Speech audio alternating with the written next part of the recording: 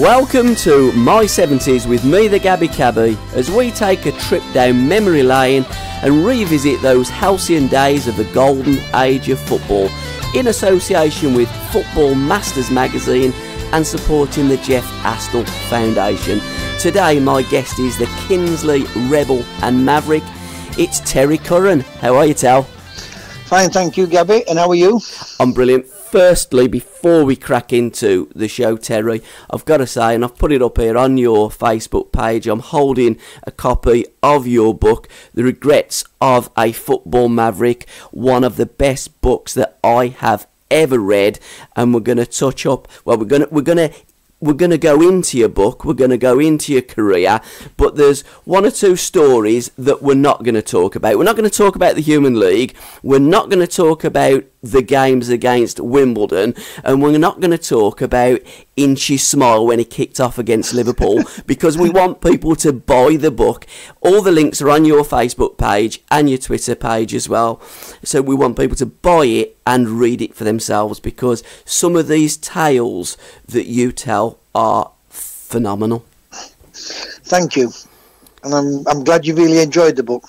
Now, your career pretty much started and ended with David, didn't it? Because you used to go with your older brother to games of football and take your boots. So you take up the story back in those early days. Well, David's he's 18 months older than me, and terrific footballer, two good feet, good head of a ball. I mean, in our day, there were still those leather balls with the lace up, and when they got wet. And you headed one of those balls, you'd have an headache for a week, and I'm exaggerating there, but I'd have a headache all day once I've headed, and so after that I wouldn't head it anymore. Yeah. But he would head it, head the ball, but the balls in those days were really, really hard, and for kids, little scraggy kids like we were, to try and play football with those type of balls, it was a learning curve, and it helped us technically to have the skills, because David got terrific skills. And I mean, Brian Clough wanted to come up to our house to sign our David, but he never wanted to leave Kinsley. Just wanted to be playing football with the Kinsley boys. And then when I went to Doncaster, he came there, and after one training session, he said, "I'm going home." I said, "Why?" And he said, "Nobody passes, do they? I said, "Well, you don't pass when you're playing on pitch yourself, so what difference does it make?" But he just wanted to play local, did our David. Yeah. Now, a terrific player. And I was telling you early on, he scored 200 goals in one season. Yeah. I know he played for 3 teams. He played Saturday morning, Sunday morning, and Sunday afternoon. But he scored 200 goals in one season, which is, at any level of football, it's a terrific achievement. Now, there's football players that would struggle to score 200 goals in their career. So 200 goals, as you rightly say, at any level is a phenomenal achievement.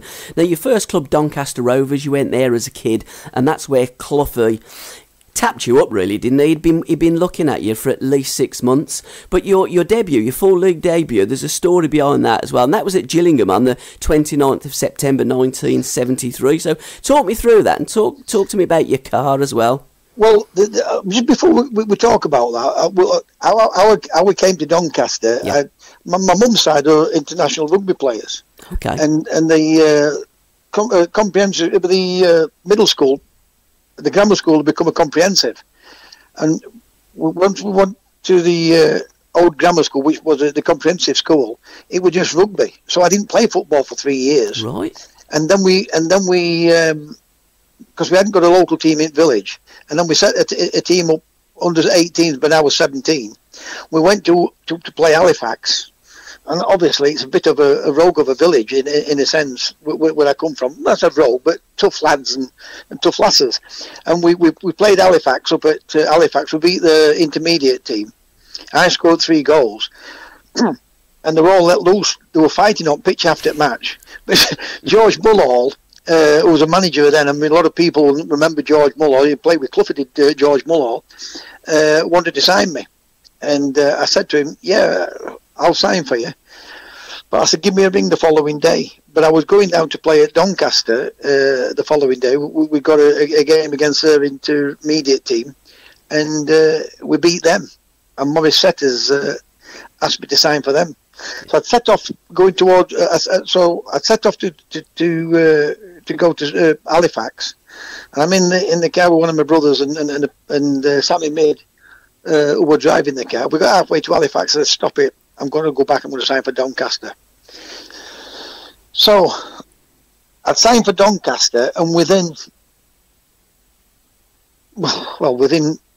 halfway through pre-season, it put me straight into first team against the reserves. But it took me a couple of games to break into first team. We'd played Liverpool in the FA Cup and drew 2-2. I was on the bench that day, and then we played the replay on the Wednesday afternoon. It was in the afternoon because there were a power cut when the electricity were having problems with people going on strike.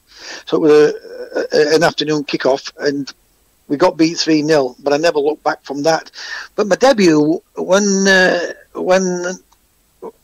I was told I was going to be playing, one of my best friends, Gary Oakley, I'd just bought this Morris 1100. I hadn't passed my test. I'd bought it in Doncaster, drove it back over home to my dad's. And not had any driving lessons as such. My dad had gone mad with me for taking car over there. Gary knew I was going down to play, make my debut at Gillingham. He said, "Can I borrow your car?" Because he'd passed this test. So he picked the car up from my dad's, drove down to Gillingham. We get beat 5-1. I come out, being a bit down, and Gary said, "Well played, you've done really well." He said, "But I've got some bad news for you." I said, "You mean got some bad news?" He said, "Engine seized up on car." I said, "How do you mean? I'd only bought it the day before." And he put no oil in car. They drove it all the way down to Gillingham from Doncaster with no oil in the car. It seized the engine up. So that was a great start to the day, getting beat 5-1 and then losing my car. But after that, everything seemed to take off for me because I weren't there that long at Doncaster before Cloughie had got in touch with me. See, my name's Teddy, and I've got a brother called Terry. You know, and the reporters kept calling me Terry. We had a Scottish guy there called John Quigley who played with Notts Forest in the 1959 Cup final, and he kept calling me Terry. I said, "My name's not Terry, it's Teddy." And the local reporter, Joe Slater, once on my debut, the game after the debut, the headlines was "Thank Heaven for Little Terry." And I said to Joe, "My name's Teddy." He said, "Terry suits you." And that's how Terry came about. It's stuck ever since. And sorry, Terry, you carry on. So that's how Terry came about. But my name really is Teddy. And your first goal was against Newport County, wasn't it? Yes, that's right. I think I'd been playing about I played about 6 games. Yeah. Then they left me out, and then we played. I missed 3 games, and then he fetched me back as a young kid. Don't forget, I'm only 18 because I broke straight really into the team at 18. And then one day I got a phone call from a guy. I called him Morris Edwards. That's his name, Morris Edwards. And he said to me, "Would you like to play for Brian Clough?" And I said, "Yes." But when he said that, Clough was manager at Leeds, but he got the sack after 44 days because that's where I would have finished up at Leeds first. Right. Then he went to Brighton, and then he come back to Forest. Yeah. So, and then he phoned me up again, and he said, "Would you still be interested in coming to Notts Forest?" But by then, there were Tottenham, Everton, and Sheffield United, who were in first division. Ken Furfield was manager of Sheffield United, and I remember once it had all been agreed that I was going there. But I used to meet Morris Edwards and Alan Hill up in Bawtry, and then I'd meet them halfway between Nottingham.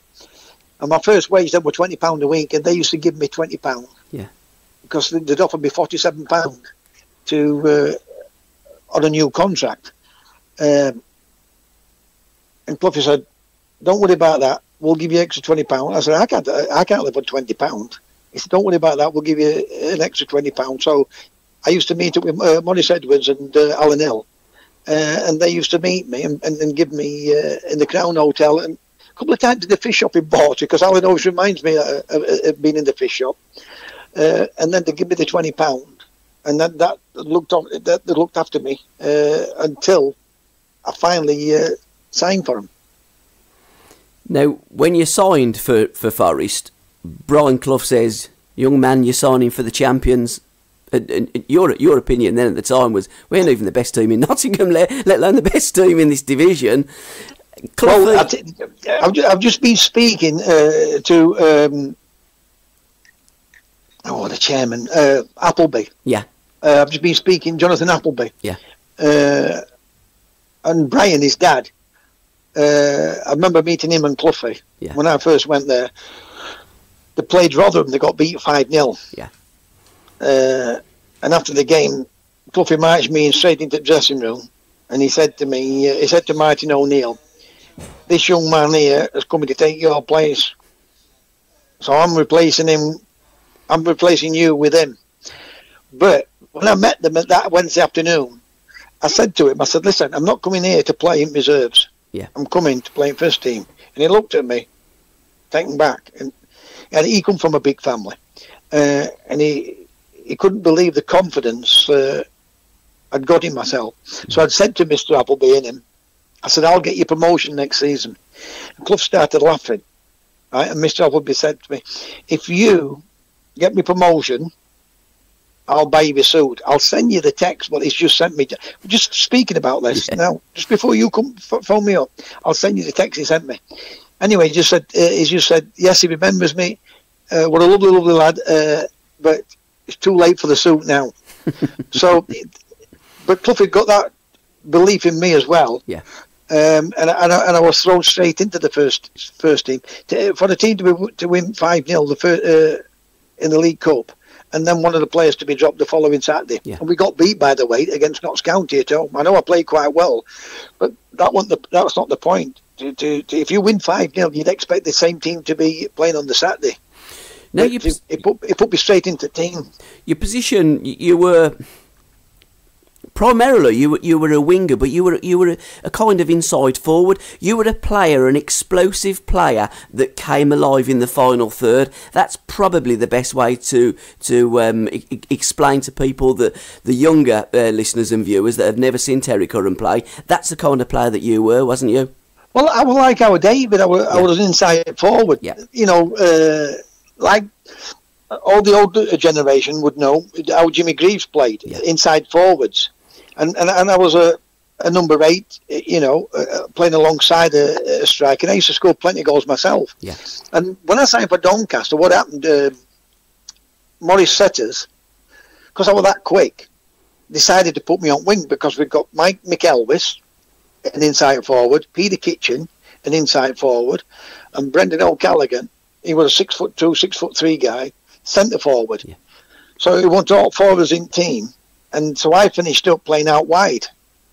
And then, to be honest, before I got injured, Cloughy said to me, "I'm going to play you through the middle." He said, "You were frightened people, but I got a bad injury." I was a bit unlucky in a sense, because that's where it was intended to play me. I finished up playing in that position at Sheffield Wednesday. And I had a great 3 seasons there by playing through the middle. Now, that injury came against Burnley, didn't it? And it was a freak. It was a freak accident, because John McGovern had put a tackle in to Paul Fletcher, and my understanding is that Fletcher almost bounced off, hit you, and as a consequence, you done your cruciate ligament, didn't you? I did. What had happened was, I mean, we'd beat Everford 4-2, Carlisle, Sheffield United 6-1, Carlisle about 5 or 6, Burnley 5-2. And I'd scored after 18 minutes. And I think I scored about 7 goals within about 13 games there. I think I'd only played 13 games when I got the bad injury. Yeah. And John, what had happened was, I was on the far... As you come out of onto the pitch, the Nottingham Forest fans will know what it is. When you come out through the dressing room onto the pitch, it was the far side where the Brian Clough stand is now. Yeah. And I just got a ball, and I dragged it to go one way. John had tripped Paul Fletcher, the Burnley centre forward. And he'd obviously chased someone back, we'd finished up with the ball came out to me. John tripped the guy, and as I've turned to go, he's fell on my knee, and my knee just snapped. You know, I could feel something not go right. And what happens when you do your ligaments? Your knee locks, you can't bend your knee at all. Yeah. You know, I remember coming off, and I went into, after the game, I went into Clough's office. He did his utmost best for me. He said, well, we can't get you sorted out tonight, which would obviously Saturday night. I think I went to Harlow Wood on the Monday. But I remember him saying to me, he said, you, young man, just getting an injury have cost me getting promotion. Yeah. So, Cloughie absolutely adored me. If I wouldn't have got the injury I got, you know, no one knows what would have happened, because it took me 2 really good seasons. I mean, they not forced me back. They wanted me back because towards the end of the season, they'd gone a month without winning. And before I could even train, use a ball air to do 20 laps around the Nottingham Forest, down the city ground pitch, before I could even train. And once I'd done that, then I started to join back in training again. But they hadn't won for a month. And then they were playing Carlisle away. So he threw me in. We got a draw. And then we played Hereford away. We won 1-0 and I scored the goal. So that was back on winning there, because they hadn't won for a month. Yeah. And then we were playing Southampton at home. And he didn't pick me. He pulled me into the office and said, look, it was a bad injury you've had. I don't want to rush you back. I want you to have a rest, because this is what happened to me with my knee. It absolutely finished my career. Yeah, it did. And I weren't happy. Yeah. You know, I said to him, I've just played 2 away games and you're not picking me for a home game. So and absolutely, no, it weren't in a, I just said to him, shove your team up your backside, you know. And he started laughing when I said it, you know. And that's how it came about, because it was Pete more than no else. Yeah. You know, Pete said to me, I was frightened, I weren't getting stuck in, you know, so. And I said, Pete, I've just had a bad injury. I've been out for 6 months. And, I mean, it took me. I went to Derby. But the thing at Derby with Tommy Dock, he just got the sack from Man United because of the Mary Browne thing, scenario. So, I was still feeling the leg as such. But Tommy was buying and selling players willy-nilly. Yeah. And then he said to me, I've got an offer from Southampton for you. And I went, well, he said you can either stay or you can. I said, well, there's no point in me staying, because you wouldn't, you know, you would have told me. So I went to Southampton. Within a couple of hours, we sorted the transfer deal out. First person I bumped into was Bawley, and he said to me, he said, "You'll love it here." And he said, by the way, I've never seen anyone give David Peach a chasing like you did when you played for Notts Forest. And me and him became really good friends, and that's why I really fell out with Laurie McMenemy more than else, because he didn't like me being with Bawley. And it just started, the last 10 games, I just started to feel the confidence back in my because it took me nearly 12, 14 months to get confidence in my leg. I mean, it was a bad injury. I mean, lots of players finished in my era, and more so just before my era. A knee ligament injury like that can finish a career altogether. So the last 10 games, I just started to play well. I'd scored the winning goal against Leeds in the semi-final of the League Cup. I made the 2 goals up at Ellen Road, and to be honest, Leeds absolutely battered us. And Tony Curry that day were absolutely outstanding, and I mean outstanding. I mean, they could have won 4 or 5-0 that day, but we got a lucky 2-2 draw, and we beat them in the second leg at the Dell, me scoring the winner, and obviously that took us on to Wembley. But I just started to play well then, and McMenemy had offered me a 3-year contract, improved contract. But I was a Sheffield Wednesday fan, and Maurice Setters was the guy what signed me at Doncaster as an 18-year-old, and he said to me, he knew I was a Sheffield Wednesday fan. He said, would you help us come and get back into second division? I said, if I come back there, Maurice, I'm coming to get you back into first division. And that's how I came to play for Sheffield Wednesday. because majority of the time I was tapped up by lots of clubs to play for them. I mean, people wouldn't understand. I used to get phone calls when I was playing even at Sheffield Wednesday. Would you want to come and play for us? It's funny how people work. I'm not saying it works in this day and age, but there's always somebody trying to sign the better players at the other clubs, and it becomes awkward for you. Now, going back to Nottingham at Forest, I kind of got the impression, reading the book, that you didn't have the greatest relationship with Peter Taylor. Is that fair? That's right, it is. Yeah. I mean, the only two... I mean, when I look at that thing with Pete now, I'm old and wiser. Yeah. I don't think it was the right thing to do. Whereas with McMenemy, that was a different scenario, because he was the only one I didn't like. Yeah. But what had happened when we played Hereford, and I'd played really, really well down there, and I mean well, and got them the goal, and like I said, they hadn't won for a month, and he said to me, "You're a cheat. You're not getting stuck in," and that's how I finished up falling out with him. Yeah, got you. And it cost me really, because Forest. I mean, when I went to Forest, their gates were 12,500 people. I know they can say when Cloughy went there, but they were still doing though. Yeah. I think Cloughy had been there half a season before I joined him. Yeah. You know, and I had one or two little niggling injuries, and then the following season we set off like an house on fire. Robbo went left wing, me on right, and we were ripping teams apart, and we were ripping teams apart. Like I said, we were winning 4-0, 4-2s, 5-0, 6-1s. 5-2 against Burnley. Terrific, but I regret I regret what I did with Pete in one sense, because when they didn't play me in that Southampton game, I remember going in, because Cloughy give you 2 days off at a time, you know. And I remember going into office, and Pete liked to bet, and he'd always got the Sporting Chronicle, Pete. I mean, there's Sporting Life now, but in them days it was Sporting Chronicle. And people laid out on a bench. And he I knocked on the door, he said, "Coming in." So I goes in, and he says to me, "What can I do for you, Terry?"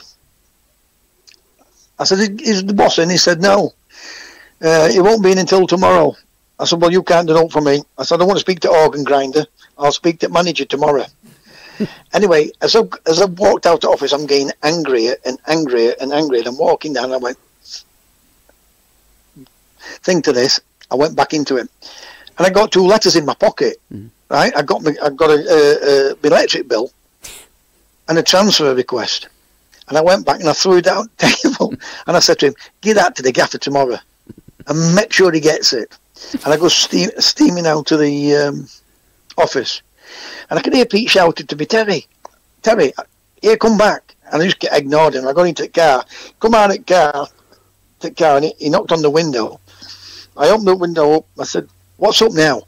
He said, "What do you want me to do with this?" I said, "I've told you once, give it to Gaffer." He said, "It's electric bill." I said, "Well, give it him and tell him to pay it."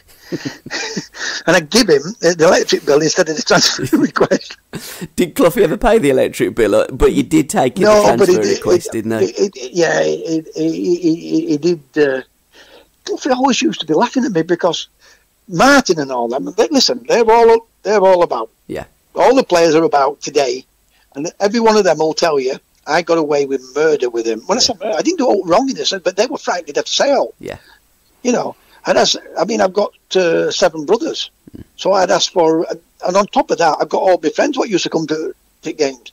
So I used to say to Cloughy, "I want 8 tickets," when everybody else got 2.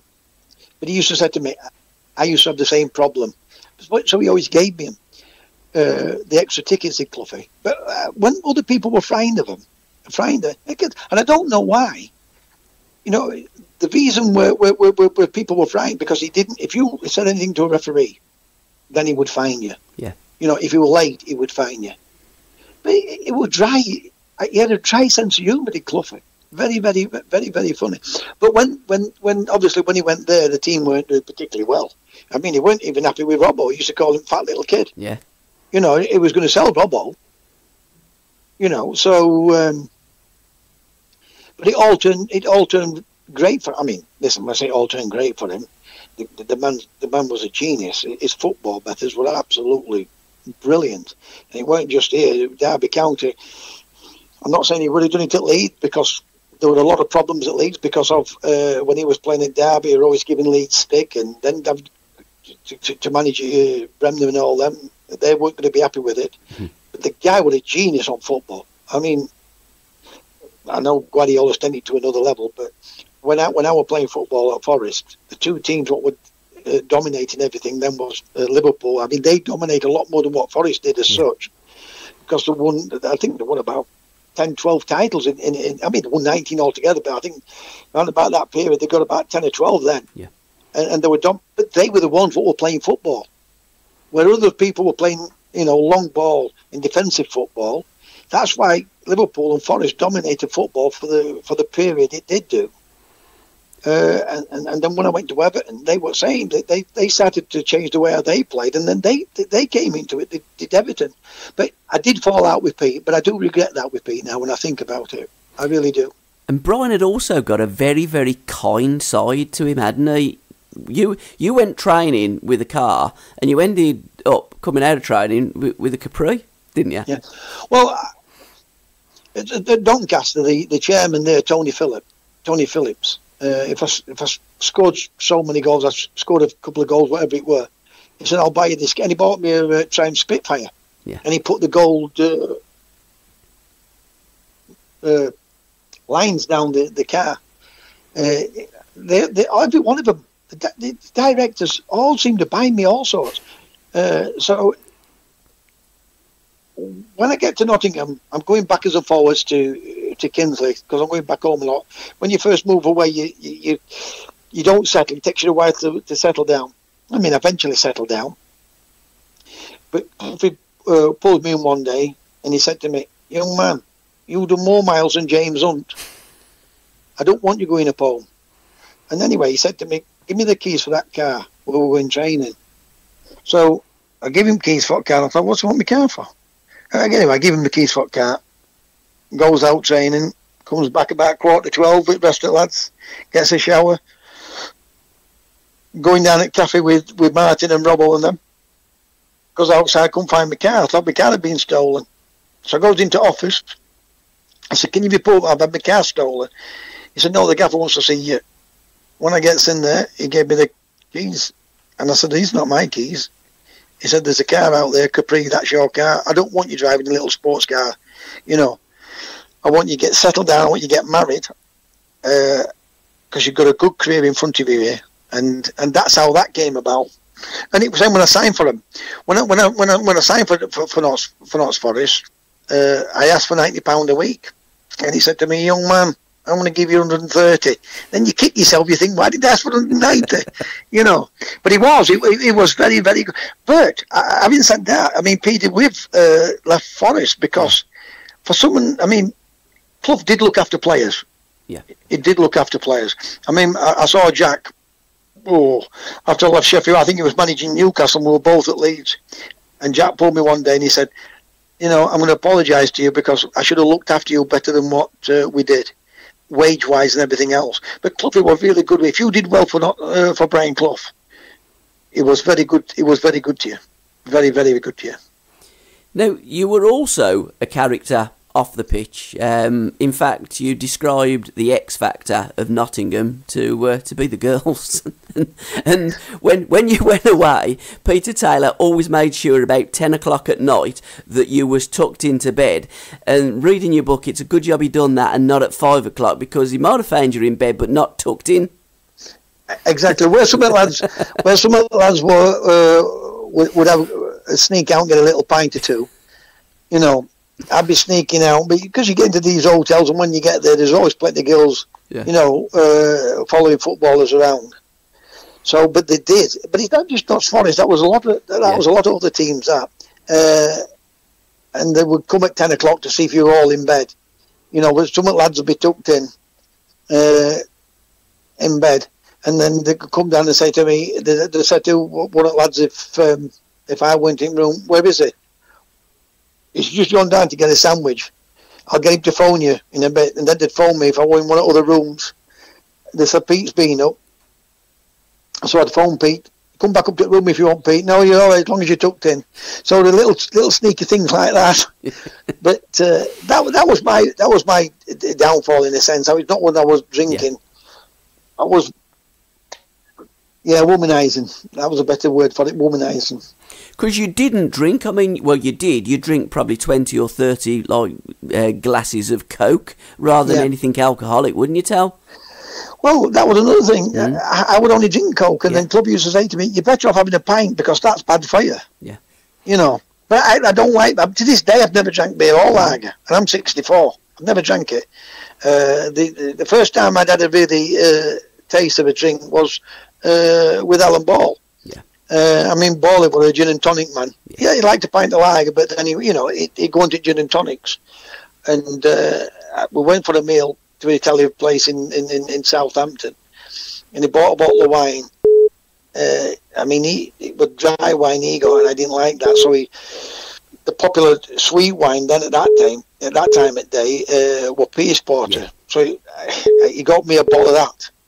He said you might like that because it was a sweet wine. I got a sweet tooth really because I used to have 3 sugars in my tea. I only take half now, but when I was footballing, I used to have 3 sugars in my tea. And so that's the first time I tasted a drink. And it was a glass of Peace Porter. I don't think I ever got drunk until I was about 30, really. Yeah. You know, and that was on vodka and Coke.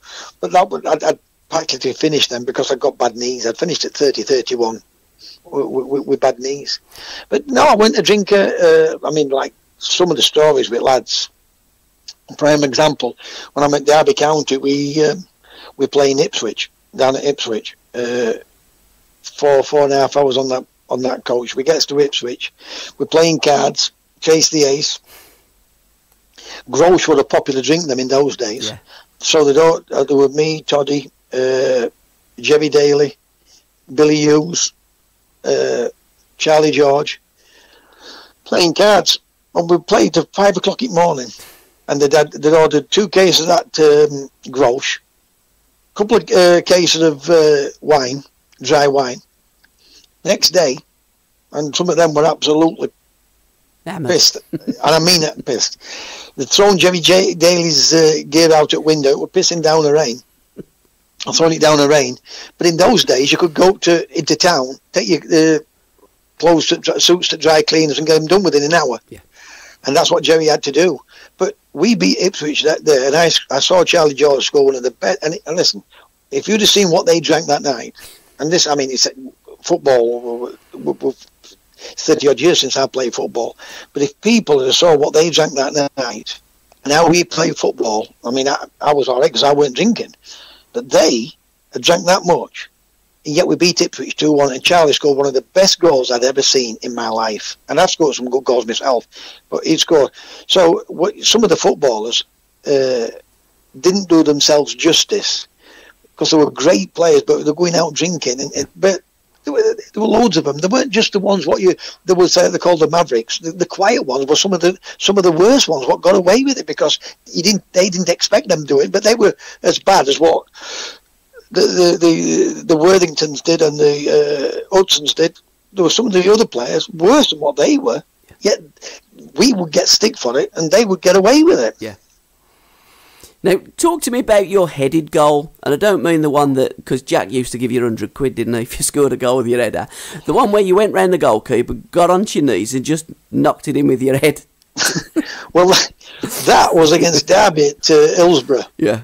You know, and I'd always said, one of these days, I'm going to go round the goalkeeper. Yeah. I'm going to walk it into net, and then I'm going to try one, get on my hands and knees, stop it online and head it in.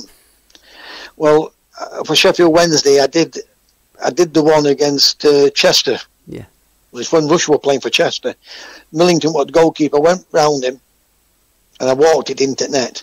And the centre-back there, Trevor Staunton, ex-Liverpool player, we were good friends off at pitch, me and Trev. Trev used to come off to my house. And he said to me, "Why did you do that?" I said, "I couldn't help it, Trev." I kept saying to myself, one of these days I'm going to do it. But the headed one was, we were playing Derby County. and I was clear. There was nobody nowhere near me, so I got time to put the ball on, stop it on the line. I got on my hands and knees. I headed it in. You could the fans were in uproar, and Jack were running up and down the touchline. I daren't tell you what he was shouting. Do that again, you know. But I like to entertain the crowd. Yes, you do. You know. But at the same time, it was important that, you know, I didn't do it just for showboating. Yeah. It was when you were 2 or 3 up. That's when I would do it. Yeah. You know. I mean, there's nobody worked harder than me on a football field. I mean, I could run with the ball from 60, 70, 80 yards other end of the field and still not feel tired. Yeah. You know. So I did work hard, and I was one of the first in training, and I was one of the last in training. But, you know, I wanted to show people what the game was all about. I mean, I grew up watching great players. Yeah. I grew up watching the Bremners and them. I mean, they were coming to the end of their careers as I was just getting into football. The Alan Hudsons of these world, the Tony Currys, Stan Ball, absolutely brilliant footballers. And I mean brilliant footballers. Footballers what can unlock defences. But we never wanted to play them. And I find it very, very strange why managers don't like these types of players. Because when you look, for the last 35 years, I mean, I watched Gary Neville the other day with Jamie Carragher and Redknapp, and they're saying coaches in England don't know how to get players, midfield players, to move. And that includes me, he said. I'm thinking, what are you talking about? The reason why they don't, because they've signed, but all you hear them talk about is, can he get from box to box? Well, that's like an athlete up and down. Yeah. You've got to have people what's crafty, like Iniesta. We know Iniesta and them genius footballers, but they wouldn't have got through in England. You know, we've got to have that type of player, and we have had it. We have had it with like I said, Bowles and Currys and Worthingtons. I mean, Frank was a striker. Yeah. You know, Alan Hudson and Alan Ball ripped West Germany apart. I think he did play one more game after that. He did play against Cyprus. Yeah. And then they didn't pick him. No. Charlie George, remember Charlie George? Charlie was saying to us at Derby, Revy told him, "You only in the squad because the press have got you in it. Yeah. I don't like you." He played him on left wing. He played him for 67 minutes. He said he played me there so I could play bad. He's a centre forward, a natural striker. You know, he's one of the. I mean, somebody like me, you could come. I could play on wing and then come and play in. But Charlie was a forward. Yeah. Absolutely. You can ask any player what played with Charlie against him. Absolutely genius. For him to play 67 minutes for England, criminal. Absolutely cruel. And he played him on left wing, knowing that he weren't going to be in game. Brought him off after 6 or 7 minutes, and he never picked him again for 3 years when he worked managing Revy. So that, which I find strange, when he had the players like Bremner and Giles, what were good players. Yeah. You know, but if you didn't fall into the line of playing carpet bowls with Don Revy and Bingo, you weren't this type of player. Absolutely. You also had coins thrown at you, eggs. You had pretty much everything thrown at you. You also done a touch of sunbathing as well for Sheffield Wednesday, didn't you? So let's talk about the coins thrown and the eggs thrown, because there's a story with Alan Ball, isn't there? He decided McMenemy wasn't very happy, but Alan Ball took it the way that Alan Ball would take it with the eggs, didn't he? Well, what had happened was I got an egg thrown at me at Ellen Road. Yeah. But it was middle of winter, yeah, and there was snow on ground. The only reason why that game was on because Leeds had got undersoil heating, yeah, and it were heavy. It melted the snow, so it was really, really heavy. Somebody must have thrown an egg, and the egg got onto the field. It just missed me. I picked it back up and I threw it, and it, because the way of fencing were around grounds then, yeah, it hit the fencing, splattered into somebody. The person reported me and I got into trouble for it. Yeah. And so Ball is laughing about it and said, that can't happen. That egg, you know, you must have taken that egg onto the pitch. And I said, what are you talking about? They threw it at me. And what they did, they boiled 6 eggs. And we had a bet that these eggs wouldn't break if someone. Anyway, they didn't break. But what they done, they boiled them. You know, and many people weren't happy about it. But it was a funny story that, but I got into trouble for it. I mean, I should have thrown the egg back. But when somebody throws something, you turn around and they're laughing. when they've thrown it, you automatically, it's just an automatic. You don't mean to do it, but it's just a silly reaction. But because I was really friends with Paulie, that's what happened with McMenemy. He hated me being with Paulie, and I remember when I told Morris Setters yes I would sign for it on the transfer deadline. McMenemy were doing his utmost best for me. I mean, transfer deadlines are different to what they are now because it was at 5 o'clock and that was it done, you know. And he got Lou Chatterley to take me up to the FA headquarters in London, in Soho. But I knew what they were doing. They were doing it so I could miss the transfer deadline. And I jumped out of middle of London, out of the Lou Chatterley's car, and got into a taxi and made sure I got signed that day, and it didn't bypass the transfer deadline at 5 o'clock. And he hated me for that because they offered me a 3-year contract to go and stay, but I'd already made up my mind to go and play for Sheffield Wednesday. But he would have a go at, when I say have a go, they leave young players out. Graham Baker was a prime example, playing really, really well, and it would leave him out. Trevor Ebbard was another good player, played really well in midweek, and when I come back down to changing room and I saw Trevor in shower, I thought, what are you doing in the shower at 7:15 for? Kickoffs at because in them days at 7:30. Yeah. And I'm thinking, what's he doing? And he said, I'm not playing. And he'd do things like that. He used to irritate me when, you know, with senior players, balling them and get away with it, you know. But I didn't like that, and that's what I didn't like about McMenemy. So I made up my mind to leave Sheffield Wednesday, and then he started to give me stick about it. So, but he knew then I was starting to get my confidence back with me football. I was getting back to like I was when I was at Forest. And the last 10 games, he realised that, and he'd realised the things. He thought to himself, well, I've got a player on my hands here, and he didn't like me. So he tried his utmost best to make me look small, and that's why I finished up not liking. He's the only one I never liked in football. Rest of them I've always liked. Even Jack, I didn't like the way Jack played football, but you could not meet a nice, you know, a proper football man Jack. He'd let players, he'd let fans come back on bus with him if they'd had a good weekend, spent all the money, he'd get them back on bus with us. If they went into the pub with him, he'd sit down, talk. Jack was such a level-headed guy. For a football manager, especially one what's won the World Cup. And you dropped down 2 leagues as well, didn't you? Because you were first division, you dropped down to 3rd division to play for Sheffield, because it was the club, your boyhood club, the club that you loved. And you did that, like a bit of sunbathing, as I'd alluded to earlier. That was against United, but that wasn't in the demolition derby. It was. Was that the Boxing Day massacre when you lie down? It was. But going back to the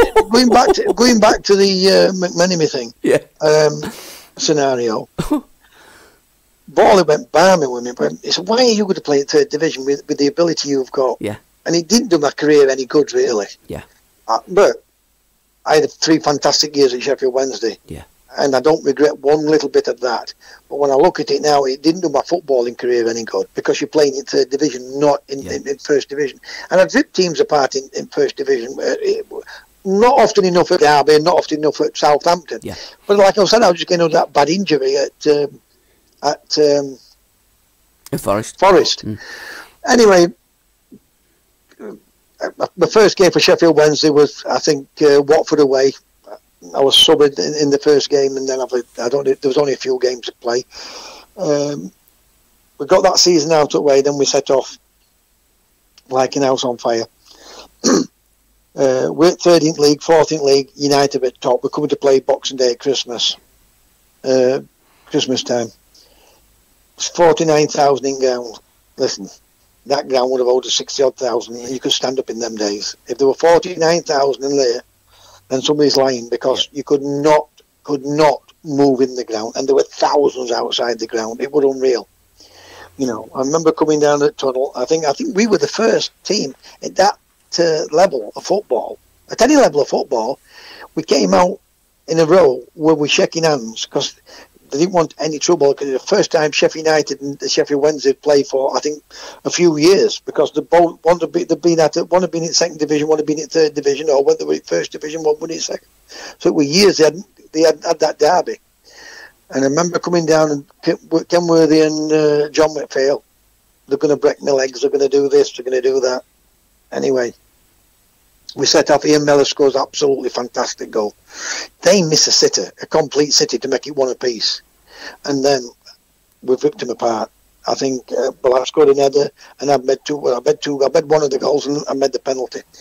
I gets a corner, and I goes to the corner flag, puts the ball down. I'm at the Sheffield United end, Lepping Lane's end, and I'm laid down on the ball, renting to sunbathe, and they're pelting me with coins.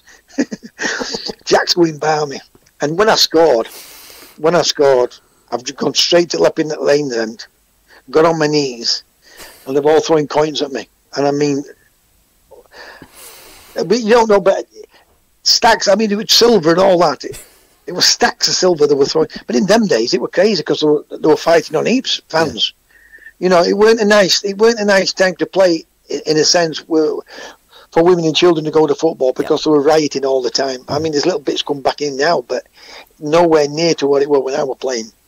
But it was crazy when you think about it, because you are antagonising the opposing fans. Lying down and sunbathing when you're like 4-0 up in front taking the piss. of them.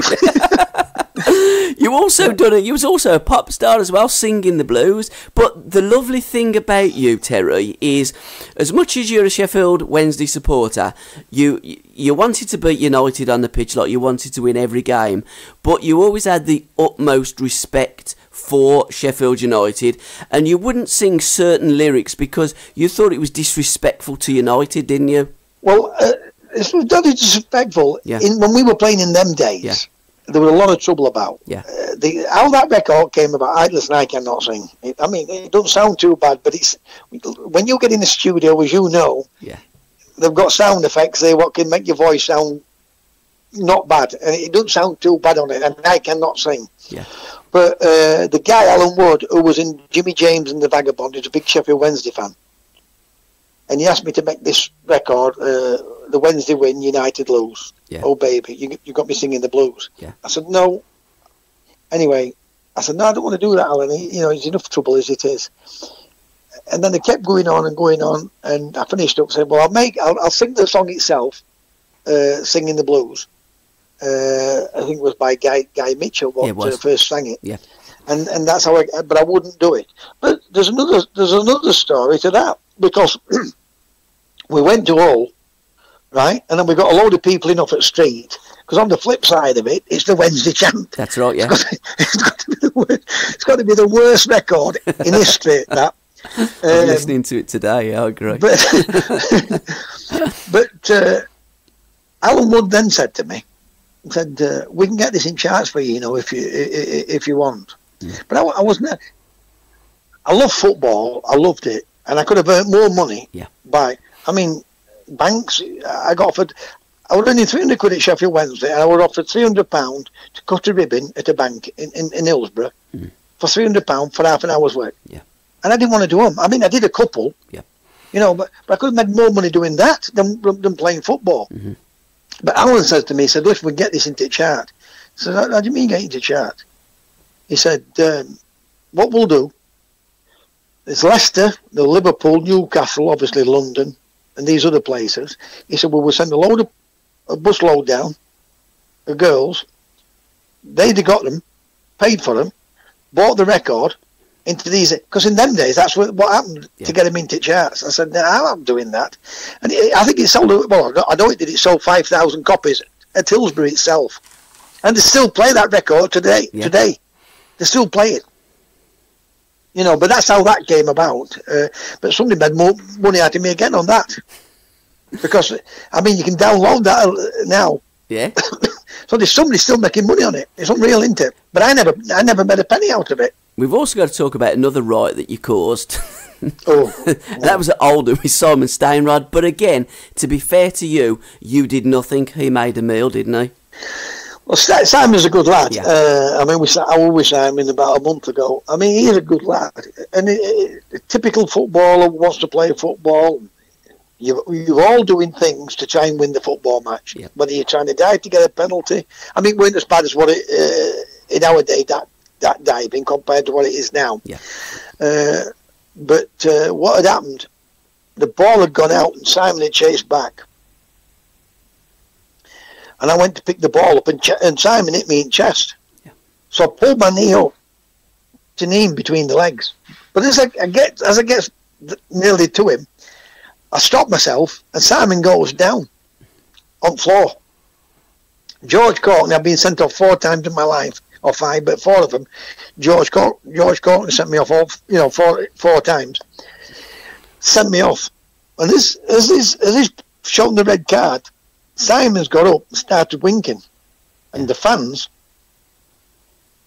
I mean, anybody went to Oldham, it's like broken concrete, and they were getting their hands under the concrete and lifting past them, and they were throwing half decent sized boulders over onto the pitch, and then they've all gone onto the pitch, and Jack's crying, and Jack went bam with me, took everybody off the pitch. This is your fault. And I said, it's not my fault. I didn't touch him. He's gone down, And then afterwards, Jack was okay about it, because then he realised what had happened.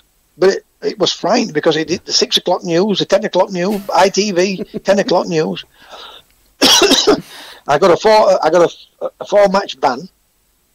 The 2 ends behind the goals had been closed so that people could only sit. And I remember the chairman, Bert McGee, pulling me to one side. I don't want to see any more of this. I don't want this happening again. Blah, blah, blah. It's costing us money. And I said, hang on a minute, Mr. Chairman. Costing you money? You've got 24,000 people in here, sat in here, watching these games, giving more money. So he's made you more money, that.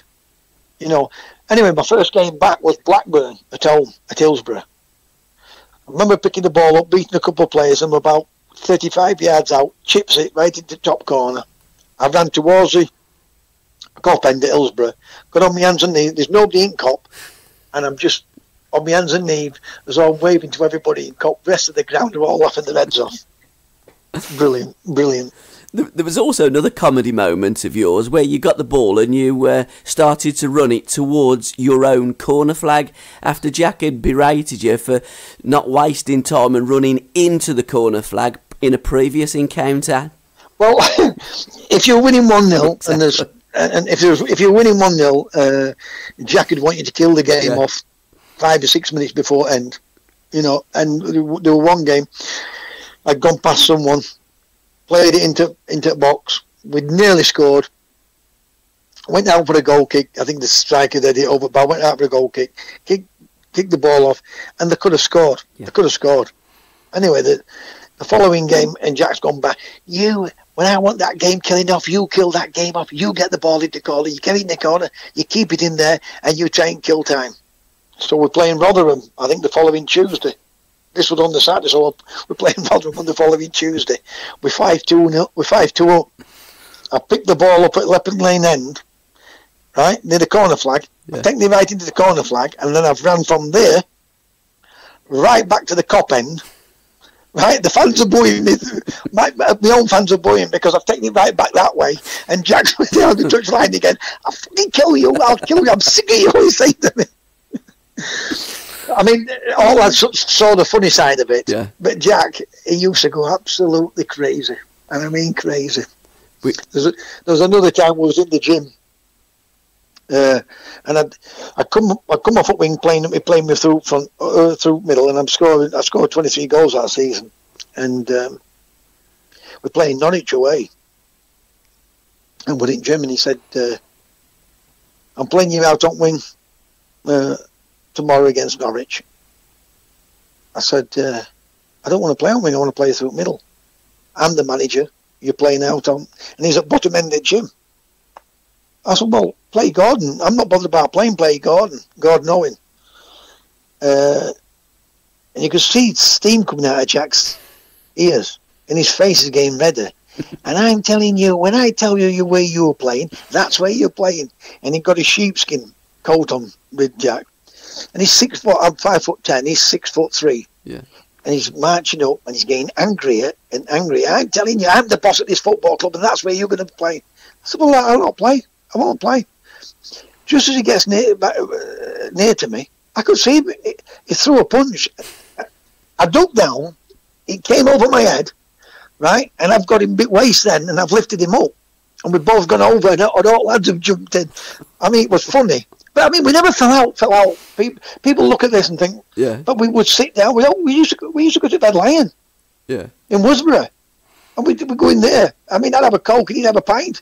You know, we used to have some great laughs. And after a game, he'd pull me into office, and he'd talk about players. What do you think there's? And there'd be other managers there, yeah, and he'd be asking me about players. So it weren't as though it was a bad relationship. Yeah.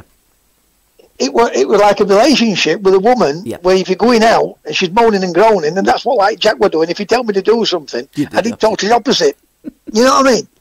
So it weren't as though we didn't like each other, but I had some great times with Jack. But I didn't like the way we played football. I must admit, I did not like the way we played football. You know, it was just static. There's no movement from midfield. It was just a long ball, me chasing it, flick on from Andy. It got results, and it got us into back into the old second division. Yeah. I mean, I understand the fans, please, and all that, because they'd had four or five seasons and dropped right down to the third division. So any football to get them back up again and back in, you know, into the old second division, what a bonus for them. But I thought we were better than that. I thought we could have, you know, I thought we should have won league that year. And the following season, we set off like an house on fire. And he used to talk to me about players and what have you. And I give him 3 players. I tell him, Odgie, Mick Lyons, and the centre forward. Obviously, he won't listen to it. He said, "You keep your nose out of it. I'll buy and sell players." He lasted a season. The following season, he left. Wilkinson comes in. He bought 3 players. Lyons, Odge. And I told him to buy Mickey Lyons and Odgie from Everton. Yeah. I know they wanted to come. And we wanted a striker. I'm not sure whether Wilkinson side Verratti or Chapman. That following season, Wednesday got promoted, and Sheffield Wednesday back into Old First Division. I mean, I was disappointed that I hadn't achieved what I wanted to achieve by getting Sheffield Wednesday back into Old First Division. But I mean, things happen. You know, things happen. Sometimes you fall out with money. We didn't fall out. We just disagreed on how the team should play, and it was a shame really, because you know Jack should have taken back into Sheffield Wednesday back into Old First Division, and that's what I wanted, and that's why I came to Sheffield Wednesday, but it didn't materialise. But at least it got back in there, and I was happy for it. But I was disappointed that we hadn't done it. You know, Jack and when I said we, all the players do it, but what I mean by that is Jack was the manager, and Sheffield Wednesday was my club. As what I supported, so I wanted us to go back into the Old First Division, and I always wanted that in my name to say, well, I was part of that, but it didn't materialise, and it disappointed me in one sense. There's a wonderful story about Plan B, but we're going to leave that for the book because we want people to buy the book. Spiral, please, which is another great story. And there's also a story about the night the Ripper got caught as well when you was in a hotel. But we're going to leave all of that for the book because we want people to buy the book. We're not going to tell all the stories. We're going to dip into and dip out of some of them. From Sheffield Wednesday... Well, that Spiral Please thing, it's in Mel Sterling's book and all the same. So it's a true story because Mel Sterling was a player. What was it? It was about. Yeah. And Mel's put it in his book. I mean, it's in my book, but it's obviously it's a true story. Yeah, funny story. Yeah. Funny story. And you went to United, but you didn't last long at United. Again, that was one of your great regrets, wasn't it? Really, and you tell the story about when you joined United. Well, what happened with United? I mean, I don't like United. It's not my team. I don't disrespect football teams because I like any football team what plays football. if I'm playing and that other team beat us and they played really well, I'm the first to turn around and say, "You better team."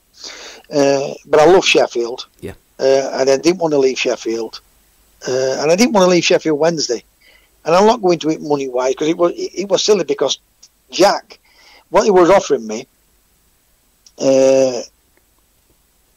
it were peanuts, and I was taking it, but I wanted him to pay tax, or Sheffield Wednesday to pay tax on it, and Jack said no.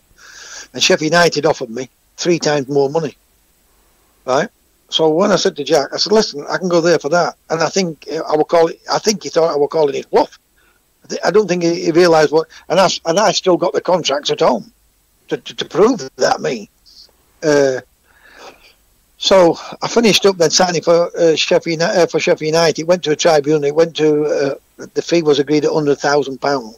I was married then to a girl called Kim, a local girl in the village, and her dad Frank. When I got into the house back to the from the tribunal, he said, "There's Arthur Cox here on phone." Right, so he gave me a phone. It was Arthur Cox. So if it was about money with me, this will prove. Money had nothing to do. When I went to Sheffield Wednesday, I could have earned more money at Southampton. It was just silly. But Arthur Cox said to me, "I'm signing Kevin Keegan. I'm going to play Waddle on left wing, York right, Keegan and Beardsley through middle." And he offered me 3 times more money than Sheffield United. And I said, "No, I've already told them I'm signing for them. So I'm not going to do that." Because I don't, once I give my word, I stick to it. And that's what I did. But when I got there, I realised this was a big mistake, and the fans don't bother me because I've got that. I'm brave enough to accept criticism, But it weren't right in the dressing room. Tony Kenworthy were great, but one or two of the others making it more uncomfortable for me. So, but I weren't there 2 minutes before Everton were tapping me up to go and play for them, and I went on loan. And when the reason why I called the book Regrets, I mean, I didn't call it Regrets of a Football Maverick. I wanted to call the book Regrets, and John, the ghostwriter, John Brindley, called it Regrets of a Maverick. Because I know I'm not a maverick. There's 2 minutes that maverick, a maverick of footballing ways, and some days you play well and some days you don't play well. Well, I think I was consistent throughout all my career, barring the derby in Southampton, but that was coming back from injury. But when I went to Everton on loan from Sheffield United, their gates were 12,000 people, and nearly all the gates were bad, and I doubled them up. And when I went to Everton, there were 12,500 people there against Birmingham. We drew 0-0. It was absolutely poor game. This next game we beat Luton 5. And that was 15,000. Then we played Ipswich away, beat them 2-1. We come to West Brom. I think we drew at West Brom. And then we played Tottenham away. We drew with them or lost 1-0. And then in the last match, we beat Forest 3-1 at our place. 27,000 people there. And what had happened with that, Cluffy said to me, do you want to come back and play for us? And I said, no, I've told these I'm going to sign for these. But what happened, they couldn't agree a fee. Because all of a sudden, I'd done really well there at Everton, and we'd moved up league. Right? So finally they agreed a fee. So I goes up to meet Howard up at Birch Services. I mean, when I first went on loan, I went up to his house, and there were hangman nooses with Kendall out, because they were having such a bad time. But when they finally agreed a fee, I went up and met him at Birch Services. So when we get in there, I got a guy with me, Jerry Webster. And I mean, Jerry's still about now, and Jerry will tell you now. We were in the meeting. And Kendall said to me, I'll give you 10 grand and 500 quid a week. And I said to him, I'm earning, I got more to come. I weren't earning more cash-wise, but I got more money to come in my contract. Well, in the contract, we were doing £25,000 to come. And I said to him, you either pay that or go back to Sheffield United. So he said to me, do you want to play First Division football or third? I said, Howard, it don't make one difference to me whether I play for Halifax or whether I play for Manchester United. So next day, we're all Greedy Curran. I didn't sign. Well, in all national papers, it was Greedy Curran. I goes back to United. We're playing Stoke in FA Cup. Also, I would have gone to Man United, and this is what happened at Man United. We're playing Stoke in FA Cup, and I'd had one of those unbelievable games. And who's there is Howard, Von Atkinson, and Don Howe at Arsenal. And I got a phone call from Norman Wynn. I don't know if you remember Norman Wynn, what used to write for Sunday People. And Norman phoned me up and he said to me, do you want to play for Man United? I said, of course I would play for Man United. So he said, right, we've got this a certain Saturday to get this deal done by. It was like 2 or 3 weeks. If it's not done by then he's going to sign Arthur Graham. But what had happened, Man United made a bid. Everton obviously made another bid. And Arsenal came in. And it threw it all up in air. Yeah. So the 3 weeks had elapsed. They signed Arthur Graham for, I think, £100,000 from Leeds. Arsenal had signed Brian Marwood from Sheffield Wednesday. Reg really caused all the problems with it, and then I finished up going to Everton. My first game for Everton, back against West Brom, I'm out for 5 months. Yeah. They rushed me back to get fit for semi-final at FA Cup. We played Southampton at Highbury. We win 1-0. And he nearly pulled me off. I think. Before that extra time, because we went into extra time, I think before extra time. Anyway, he left me on. My legs were absolutely shattered. We played Norwich on the Monday or the Tuesday, and I pulled my hamstring, so I missed out on the FA Cup final that year. But when I look at Everton and Forest, both teams went on.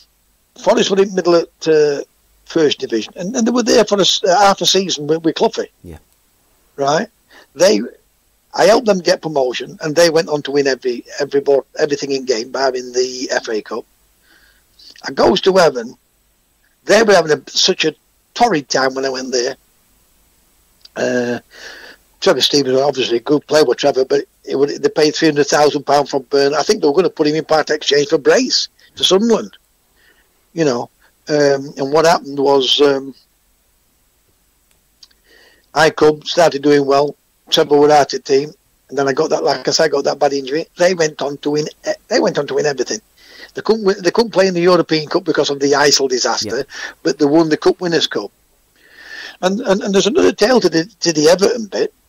Reedy is coming out to office as I'm upstairs playing pool because we had a canteen up at Belfield, and I had to report to Howard about how me and Joe was going along. And Reedy comes out and he's got tears in his eyes, right? They'll all tell you, Reedy, all of them will tell you, because it's a fact. They were selling him to Burnley. Burnley offered £60,000 for him. And he said he's had nothing from Burnley and I don't want to go. But he's a scouser, is Reedy. I said, you don't have to go. So nobody has to go anywhere. You only go if you want to go. Anyway, I had to go into office, and when I went into office, I would want to know how my leg was going. How long do you think that I'd be before I'd be playing again? And I said to him, forget me, Howard. What you want to sell Reedy for? He's our best player. Now, he wasn't a great trainer, weren't Reedy, right? But one thing, when he got on that football field, that kid could run. He got a great engine when he was on the football field. He wasn't a great trainer, but once you won that football field, he got a right engine on him. But he was a good player, tough player, good ball player. And he had a couple of bad injuries when he was at Bolton. And I said to Howard, you must be mental if you sell him. He's our best midfield player. As it happens, we had a meeting, we played Liverpool, we won 1-0. And I was the only one what said, we've got good players here, we've got international players here.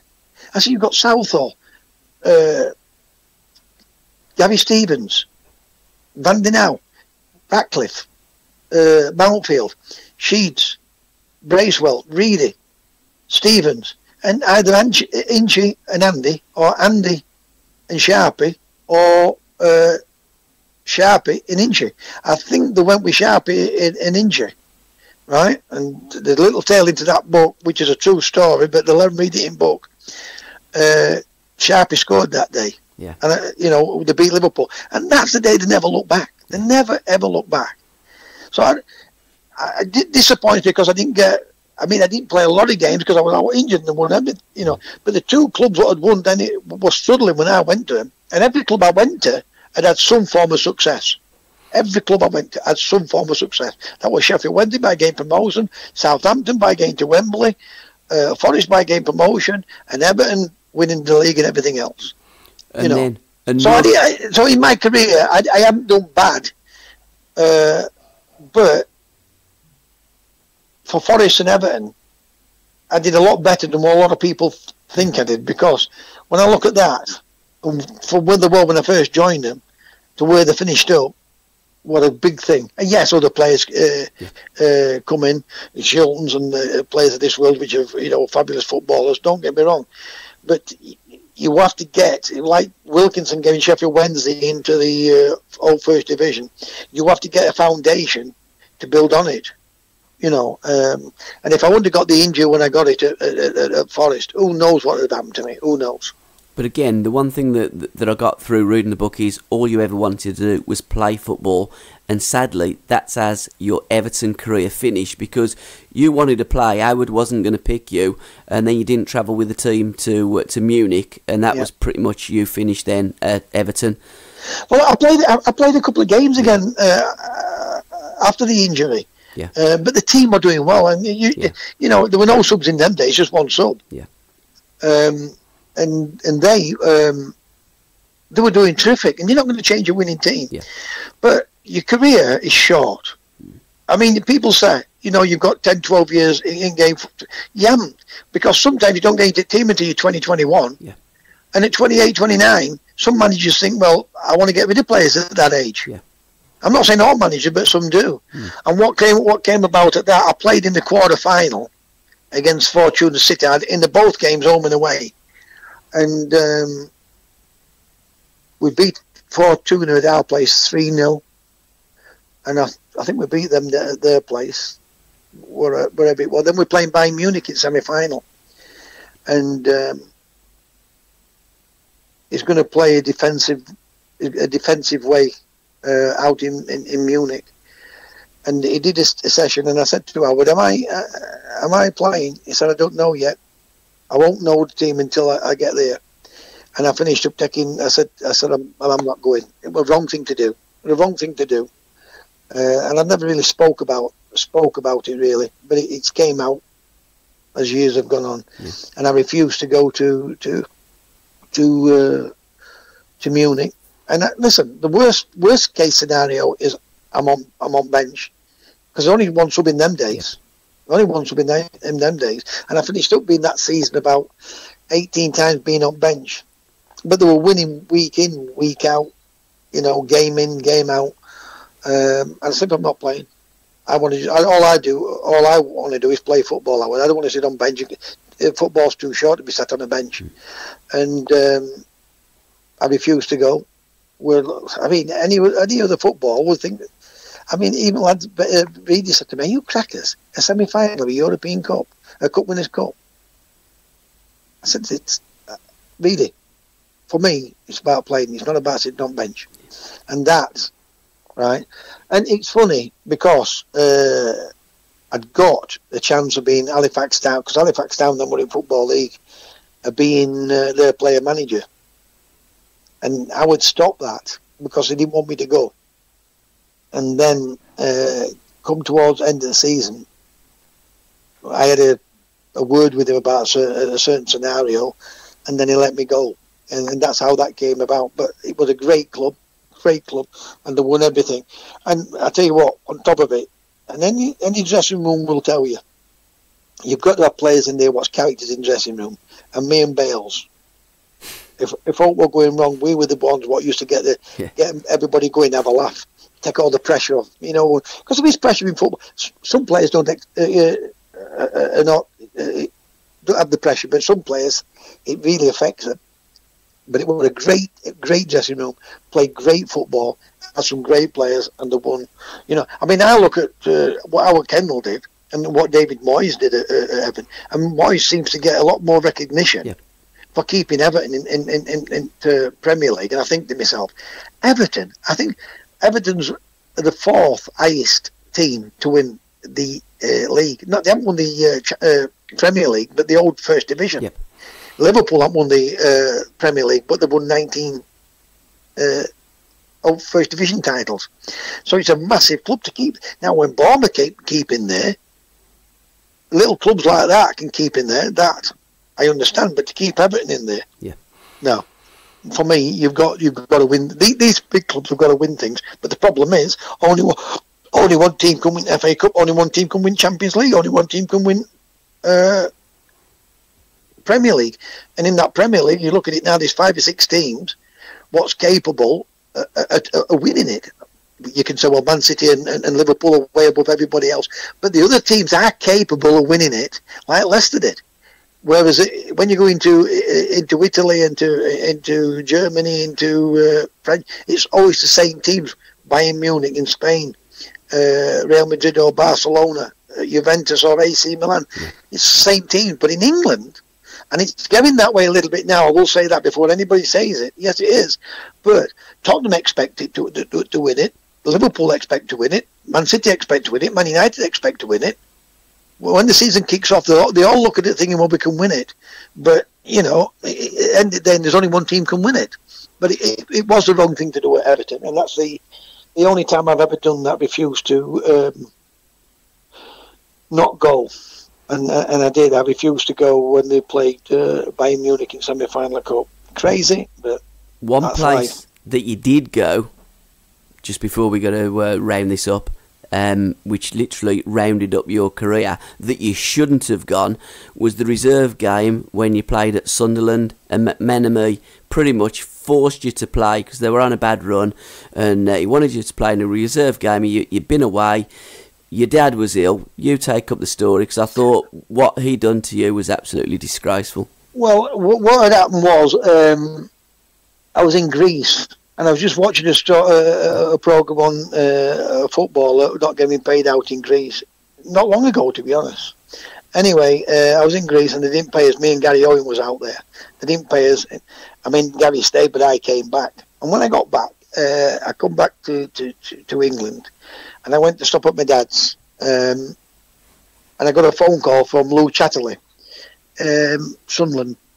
Laurie McMenemy's assistant manager, and I didn't want to. After Southampton, I didn't like. And my dad said, "Don't be so silly, bury the hatchet." No, blah blah. And that's the only reason why I went to Sunderland. Yeah. And if I'm honest, my knees had gone then. At 30, I got this pain. I was getting this really bad pain outside of my knee, and I had to finish at 31. So I'm not making excuses, but when I went there, you know, the Sunderland had such a bad time, and it's such a great club, but they got good players. But it just weren't happening. Anyway, what had happened? I got a phone call from my sister-in-law Patsy, and she said, "Your dad's got cancer, right?" And he had cancer about 12 years prior to that, when I was at Forest, and I saw him in hospital all wired up, and obviously it affects you. So I said, "Pats, I can't come down tonight, but I'll be down first thing in the morning." That was Thursday night, and it was Friday morning. I went in to see Laurie McMenemy, and I explained to him what had happened. I got a phone call from my sister-in-law. She told me my dad had got cancer, and he'd only got so long to live. Anyway, he said, "You can't go." I said, "They were playing Birmingham away." I said, "I'm going." And I went home. And he lived longer than the doctor gave him. You know, said to give him 6 weeks. He lived a couple of months. So I hadn't been up. Anyway, the reserves were playing in Manchester. They were playing Manchester City, but the Saturday before that reserve game against Manchester City, they played Sheffield United, and McMenemy got a gold Mercedes, and they got beat, but they were bottom of the league by then. fans were giving them all stick. And rightly so. You expect fans, if you're a bottom of the league, big club, not spent a lot of money on players because they were all players he brought in, but spending big wages because they were getting big wages for them players. They got beat by Sheffield United, and they started up tipping his car and everything. Anyway, I got a phone call. You've got to come back up here and play in this reserve game. So I went up with my brother. I went up with my brother David and one of his friends called Jack Hicks. I took him up to the game. I'm talking to some of the lads, and some of the lads were saying it were frightening. It were, to see what were happening. All the fans were having. Anyway, one of the young lads, I forget his name now, but one of the young lads was playing in the game, and the fans would give him a stick on Saturday. But Sunderland used to get about 3,500 people for reserve games. So we're playing Manchester City, and with a free kick, and he didn't want to take the free kick. And I said to him, take it quick, take a quick free kick. And he didn't want to do it. And I said to him, what? Anyway, the fans started to boo him. Right? But I'm a young lad, he was only 19. Yeah. So I put my fingers up at him, get off his back, through frustration and everything else. And they had to go at me, so I could give it him even more so. And then the police come onto the pitch and said, when you get changed, we're taking you down to the police station. Right? They did an interview. There's nothing they could do about it because at the end of the day, I'd not done no wrong as such. The fans were getting onto a young lad's back, on a young lad's back. I get a phone call from McMahon for doing that. I'd been sacked, and he knew this position I was with my father. But he never. The next day he said Curran been sacked, but he never turned around what had happened in that period when I was there.